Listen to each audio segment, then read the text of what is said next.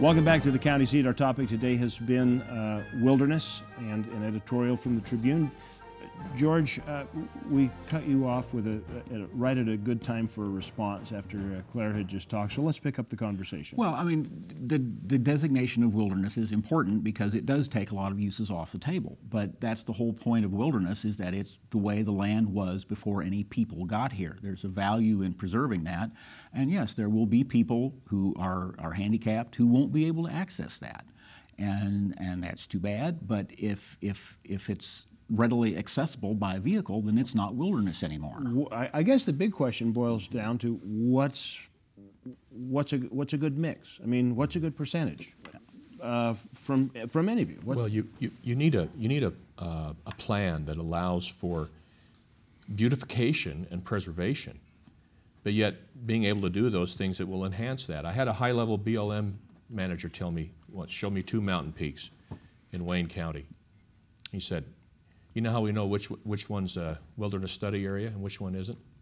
I said, "How?" "We fly over, and the one that has all the invasive species, the one that has all the overgrown deadwood and has a poor watershed, that's a wilderness study area." Why? Because we can't get in there and manage it. We can't get in there and remove the invasive species. We can't get in there and do watershed improvement. We can't get in there and do things to make it beautiful.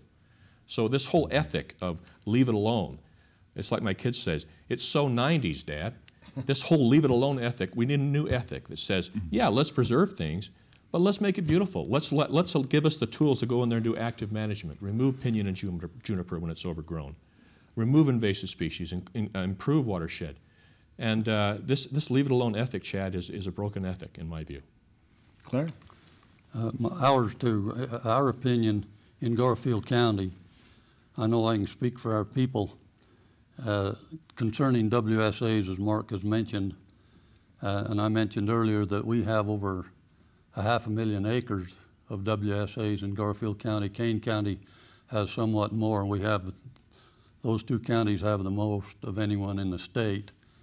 And I would like to see, personally, someone take up the problem in Congress, some of our congressional people, and see if they couldn't sunset those WSAs. Those things have been hanging around our neck for 30 years now, and it's time they were either declared wilderness or taken off the table and moved back to multiple use. Okay, we are out of time again. Just that 3 minutes went too quick. I'm going to invite you to join us on the County Seat website, thecountyseat.tv. and go to this week's episode, and we will continue this discussion there. We'll see you on the other side in just a minute. Thanks for joining us on the County Seat.